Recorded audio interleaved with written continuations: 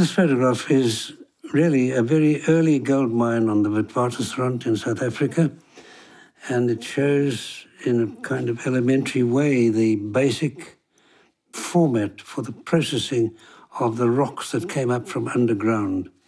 In the foreground we have the foundations for the crushing plant that crushed the rock, and we have also some of the foundations for the processing plant that extracted the gold from this rock.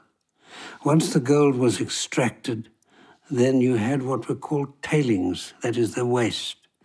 And this tailings wheel was a primitive way of conveying the waste from the plant here onto the wheel, which then dumped it into little trucks called coker pans, which eventually took it up onto this mine dump.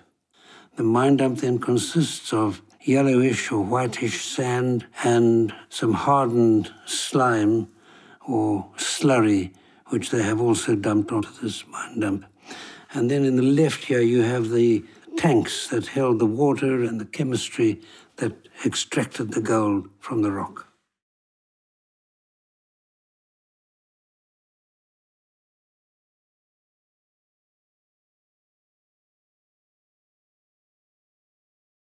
This is a photograph from a series on the dying gold mines of the Witwatersrand that I did in the 1960s.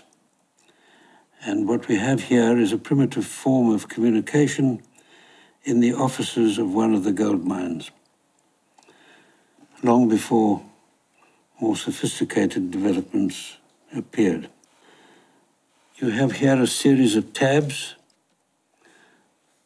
indicating who would be wanting the boy. The boy was a man, anything from the age of perhaps 18 or 20 to somebody in his 50s. And the boy would be called to come and see what the master wanted. Each particular tab was associated with one of the white masters or their office. So the chief surveyor, this is his tab, would put his tab into the slot, marked slot, go in there, and then he would ring the bell, and the boy would come, see whose tab was in the slot, and of course he would have to read. He would have to be literate, and then he would go to the chief surveyor's office and see what the chief surveyor wanted him to do.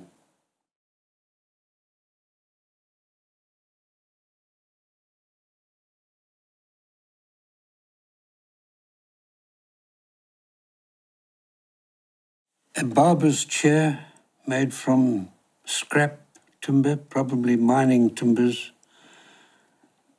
near a compound that housed black laborers, migrant workers, on a gold mine near Johannesburg. A very elegant little structure, beautifully made out of very simple materials.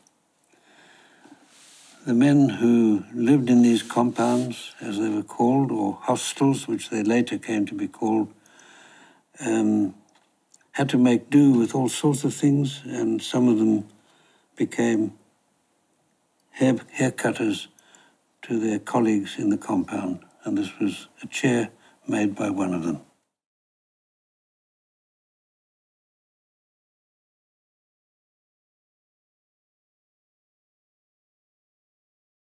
These men are shaft sinkers.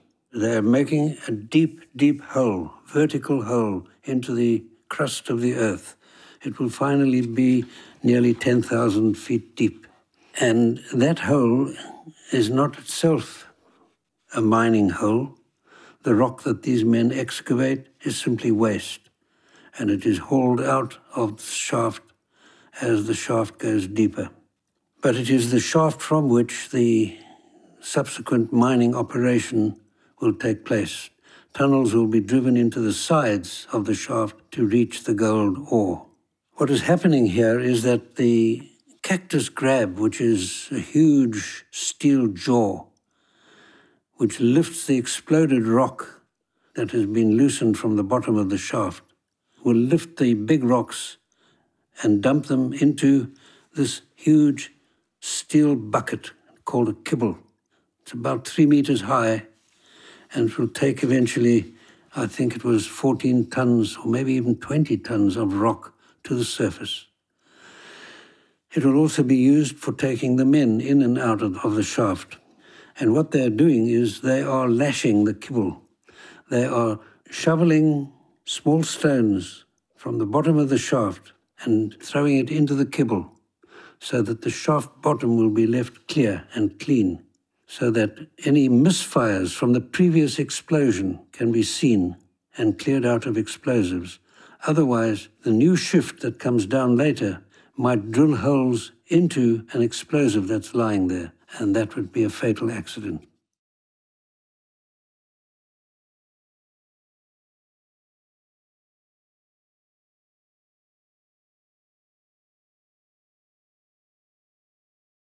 This is in the salvage yard of the Randstad Estates gold mine.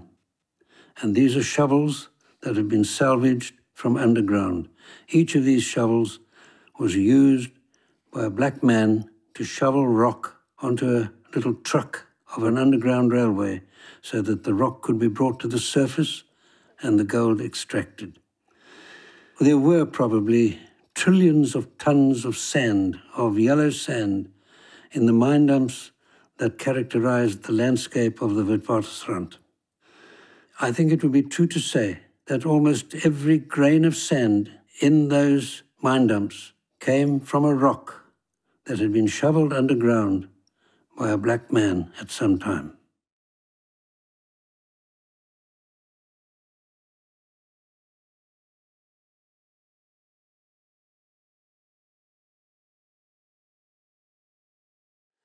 This photograph was made at Marikana, a platinum mine to the west of Johannesburg.